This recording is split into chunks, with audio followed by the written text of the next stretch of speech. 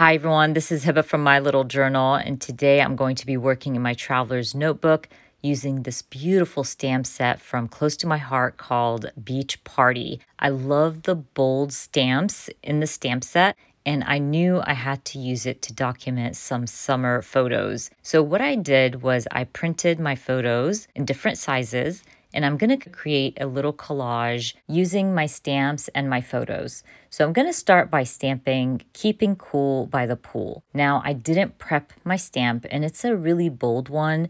So when I end up stamping it with my black ink, it doesn't stamp well, and I really didn't like how it looked. So I'm going to grab some white paper. I even think I grabbed a 3x4 card, and I'm going to stamp it on my 3x4, and I will trim it down to fit between my photos. But I don't stop there because I don't really end up liking it, and I feel like I need to trim around the stamping.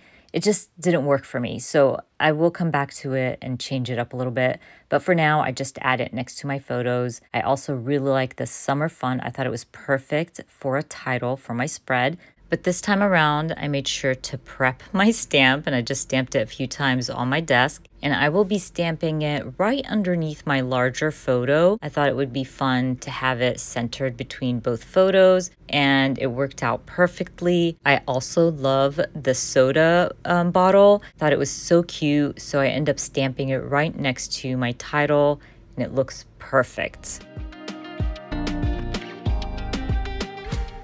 Now that I know where all my stamping is going and I have all my photos set, I can add my journaling. I just trimmed out my journaling into the same size as my photos. I think it was a 2x2. I'm gonna add it right next to my square photo, and then I'll grab my tape and stick down all the rest of my photos because I'm happy with where everything's set.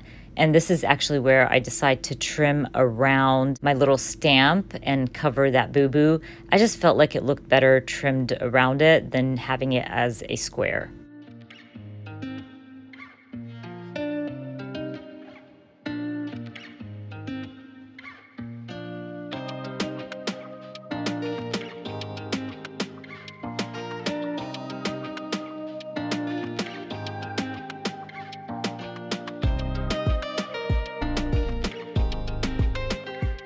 Almost done with my layout. I'm gonna grab these beautiful puffy stickers from Studio Calico, and I'm gonna add a few puffy stickers here and there. There was like a little hat, some flip-flops, an ice cream cone, and then I'm gonna grab my have-to tray. So this tray is just full of chipboards that were probably on a sheet of 2 left.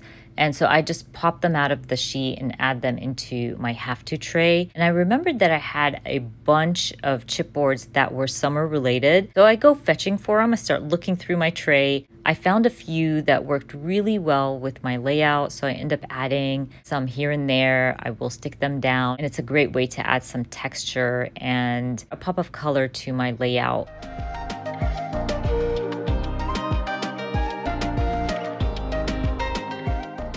Once I'm done adding my chipboard, I'm gonna grab this little stamp from the stamp set. I think it looks like brick that you would find around your pool, and I think that's what it is. So what I thought it would do with it is basically stamp it falling off the edge of my layout. It's a great way to bring in some of that orange from my photos, and it was just so cute. I'm so happy I did that because it really brought the two pages together, and it really helped bring in that orange to both sides of my spread. But I believe I'm done. I'm just going to color in my soda bottle and add a few more stamping here and there, and then I call my spread done.